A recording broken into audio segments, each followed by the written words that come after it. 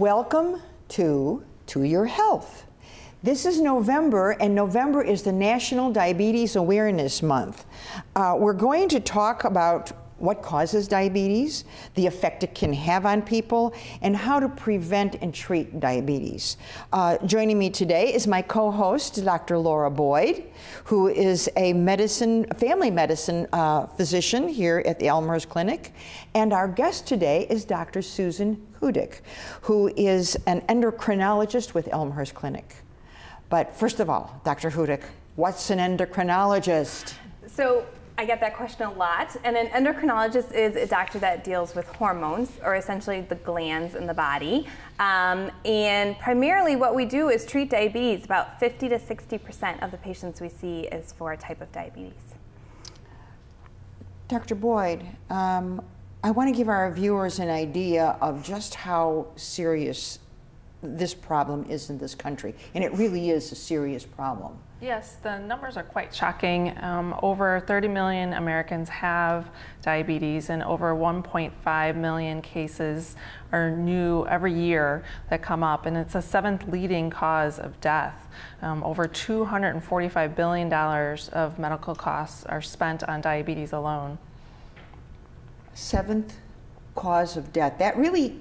That kind of scares me, because I never realized that. Correct. I don't think most of our viewers realize that it's diabetes, you treat it, you live with it, but it causes death, but not necessarily only from diabetes, but from the side effects. Correct. It's all the consequences that come from diabetes. These are some pretty scary statistics, and I imagine both of you make it very clear to your patients that diabetes is something that needs to be diagnosed, needs to be treated, and you really need to pay attention to your body. Correct. You know, let's start with the basics, Dr. Hudec. Please walk us through the types of diabetes. Okay, so there are essentially 3 basic types of diabetes. Type 1 diabetes is diabetes we see in younger patients, typically in children, although it can happen at any age. And that's where your pancreas, which is the organ that makes insulin, stops working entirely, and it needs to be replaced with insulin. I thought you needed your pancreas to survive. I didn't think you can survive without You pancreas. do. You need your pancreas to survive, and if your pancreas stops working, it's really important to replace that with insulin and with medications, and fairly intensive insulin therapy, so those patients can maintain normal blood sugar levels. And the more common type of diabetes in the United States, about 85 to 90% of the type of diabetes we see is type 2 diabetes, which is a more gradual onset and typically happens in older patients, although again can happen at any age, and we're seeing more cases younger. In this case, your pancreas is still working, but your body doesn't respond well to the insulin anymore. So your pancreas has to make more insulin and eventually can stop making insulin because it's being so overworked.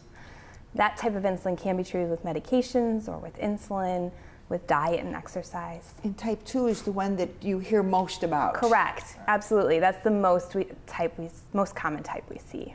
There's another one that I never really realized, gestational Absolutely. diabetes? Yeah, so gestational diabetes is the type of diabetes that happens in pregnancy. So during a pregnancy, you need about 50% more insulin than you would normally need, and some women are unable to make that extra insulin for the baby. And in those women, they develop diabetes at some point during their pregnancy and might need insulin or medications. Now, those women long-term are at a high risk to develop type 2 diabetes. About 50 to 60% of those women will go on to develop type 2 later in life. So there still is a risk that it could linger on beyond the pregnancy. Correct, yeah. So it can affect the mom long-term. Absolutely. But does it affect the baby? If the blood sugars are normal during the pregnancy, then it should not affect the baby, but there is high risk for the baby. If the blood sugars are high, the baby can develop birth defects or be too large upon birth. So it's very important that those women very closely monitor their blood sugars to keep them tightly controlled. And you can treat a mom that is pregnant? Absolutely.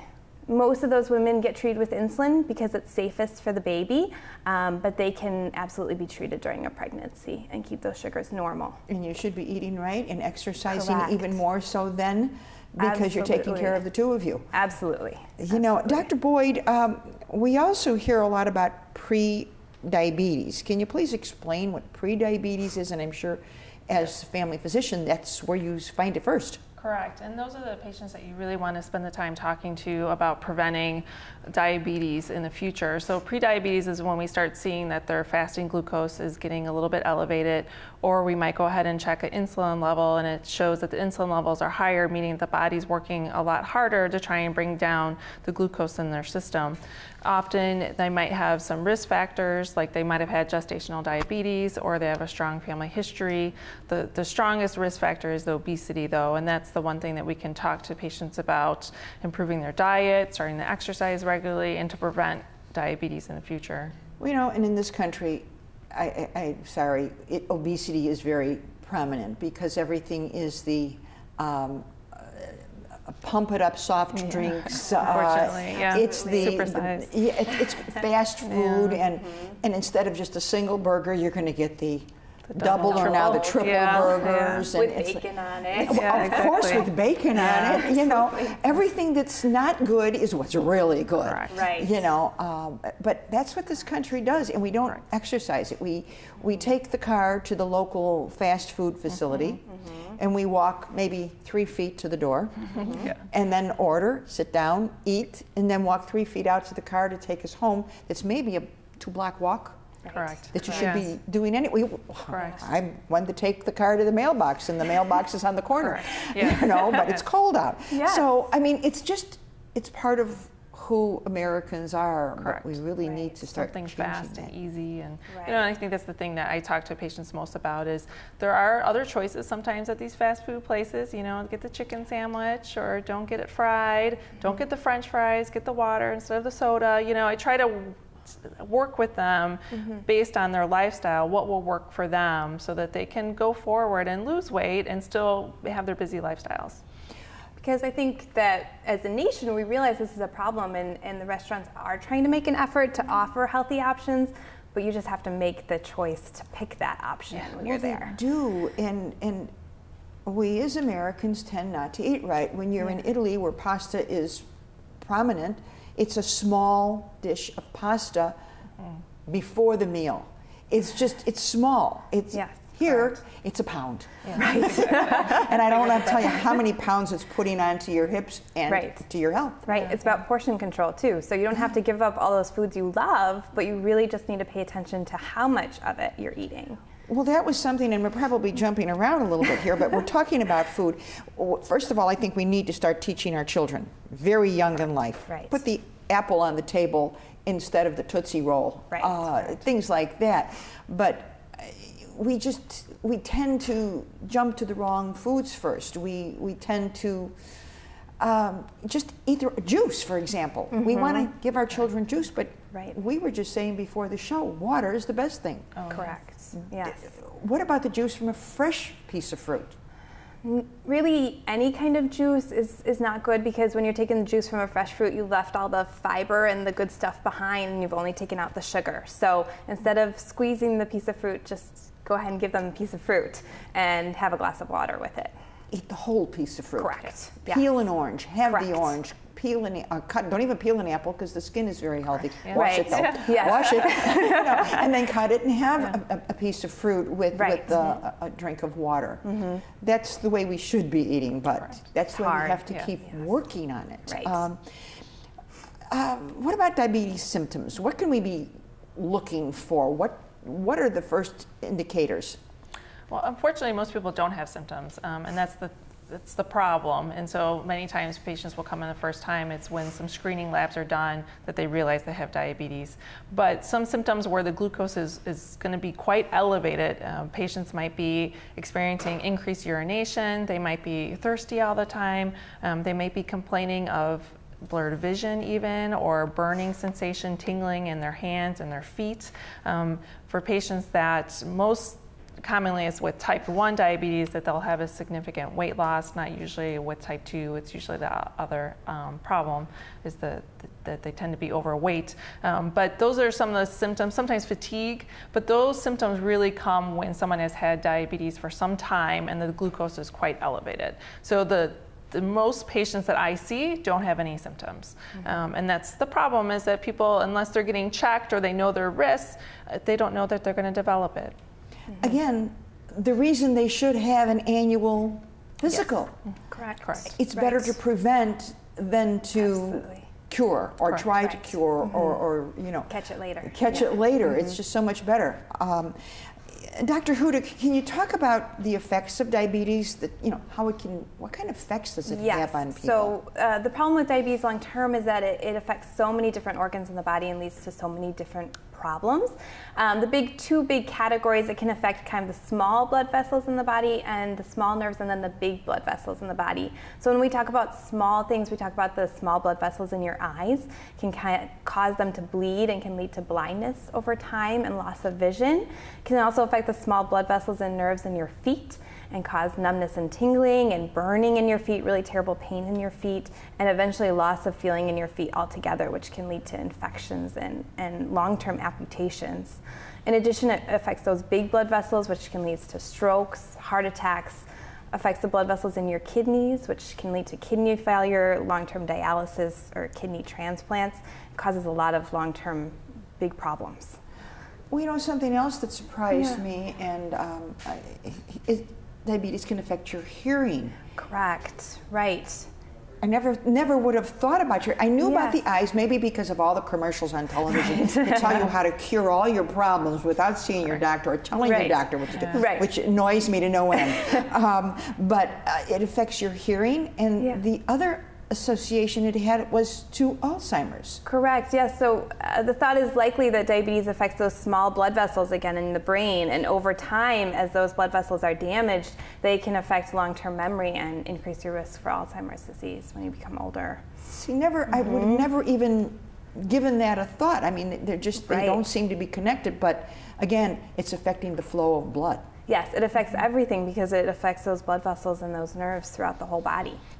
It's just, you know, the whole thought of diabetes is very, very scary, and I think we take a lot of it. For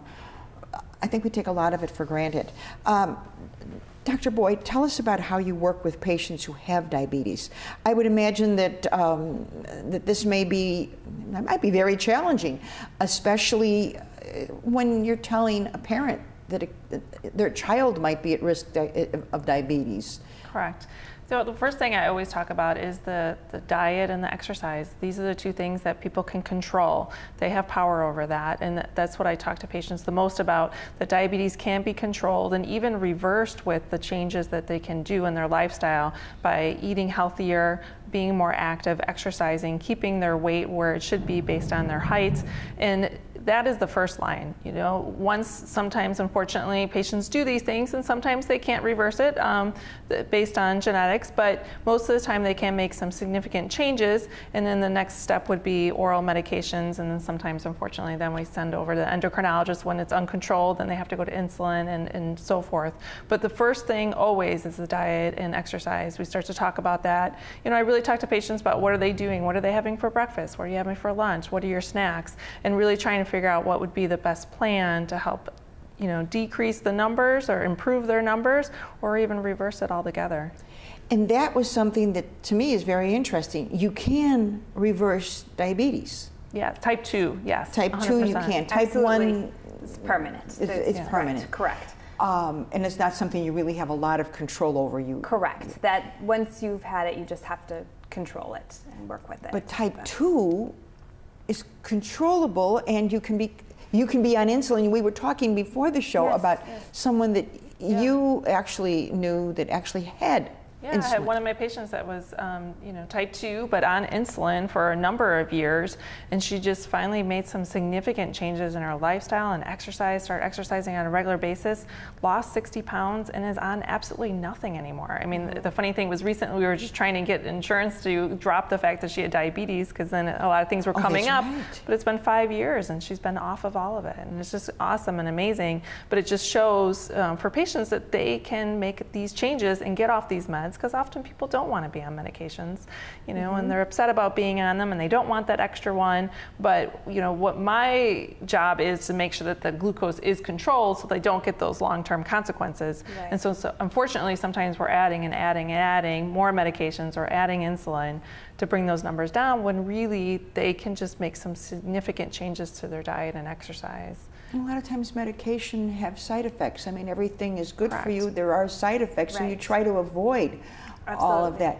And if you lose the weight, you're also going to change a lot of other issues that you might have. Correct. Hips, knees, ankles, issues that as a general practitioner you would see Correct. every day. So you're helping your entire body, you know, and the exercise, you're helping your lungs. Yeah. Right. Yeah. You know, your heart, everything. Yep. Everything, everything in its place, including the food. And I think that's really, really important. We just continuously have to preach about eating habits, especially here in this country. We were also saying, and I don't know that we mentioned it here, it's not the sugar. It's not the sweet things. Right. We talked about the juice and the It's water. not And the dessert, it's the carbohydrates, right? So it's all the starches. People don't think about the pasta, the pizza, the potatoes, French fries. Those are the things that are really going to make your blood sugar go through the roof. Rice, you know, that takeout Chinese food is going to make your blood sugar go through the roof. It's not necessarily that scoop of ice cream, although that's not good for you either. No, but everything in moderation. But, right, exactly. So it's sometimes these things that you don't necessarily associate with blood sugar are the ones that are going to make it go up the highest. Well, and that to me is just interesting, because you say, oh, diabetes, it's sugar, it's sugar. It's not. It's not sugar. It's what turns to sugar in your system. Correct. Exactly. And how your system handles it. Now, I could eat a pound of pasta and it wouldn't affect my blood sugar. Somebody else next to me, it will immediately affect their blood sugar. It's just different people, different bodies, so we can't compare one another. We have to see our doctor to find out about that. This is an awful lot of information to take in such a short time. But if you or someone you know is at risk, you really need to contact Dr. Boyd is a first line of attack. Then she would refer you to Dr. Hudec. And it's really important. And I know we're going to be repeating this again, but I want to know how we can lower our risk of diabetes. This is repeat on the same show, but the more we can repeat it, the more people will maybe pay attention to it. Correct. Just staying active, exercising on a regular basis, eating healthy, you know, choosing the vegetables and the fruits over the fast foods, you know, and talking to your doctor about getting yearly checkups and to know that your risks are so that you can prevent it in the future. And the other thing is smoking. Oh, yes. Smoking. That's and you know what? thing we never even mentioned. Yeah, no, it's because huge. so many adults today are not smoking, but we're finding that young people Correct. are starting to smoke. Yeah. It's like, where is this coming from? Right. Yeah, and then smoking. you just significantly increase your risk of heart disease and stroke and everything. And everything. Yes. And it's like, Absolutely. oh my goodness, you know. So smoking also is something that affects diabetes. It affects your body in that way. Increases your risk. Absolutely. So some final words, ladies. This is National Diabetes Awareness Month, and we do want our audience to really pay attention, to watch out for one another, watch out for their friends, their family. If you are suspicious, as I said, see your doctor. Correct. Or if your friend is not feeling well and you have this conversation, encourage them to see their doctor. This is important. So what are your final words? That was my final line. We want to encourage everyone to make sure that they have their sugar checked every year. As Dr. Boyd pointed out, some people aren't symptomatic. You can go about life and think you feel fine, but your sugar is starting to go up. So it's really important to go for that routine physical, that yearly physical. Well, diabetes is pretty much a silent killer. Correct, exactly. Yeah, you don't know you have it. Right. Correct. You know, I think in starting with the whole family, I tell parents all the time, you know, kids are watching what you're doing, you know, and no one needs it in the house, so take all the chips out, take all the extra cookies out, take all the extras out, and eat healthy as a family, because that's really what benefits the kids that become adults with these healthy lifestyles. It starts when they're young. You can have it as a special treat, but when they're around just a little too much, I mean, I don't think you should deprive yourself and have that terrible craving. Correct. But there's Correct. the craving in just taking a small amount of something as opposed to Correct. eating the whole bag of chips. Yes, Yes. yes. But yes. if you eat less of it, you'll crave it less too. You know, when people take more of that sugar out, then the natural sugars start to taste better. You know, if you're not so used to having that Coke every day, an apple tastes better because you're used to that natural sugar. Your taste buds. Right. That's what they say about smokers who quit smoking. Oh, they yeah, taste the they can. food. Yes.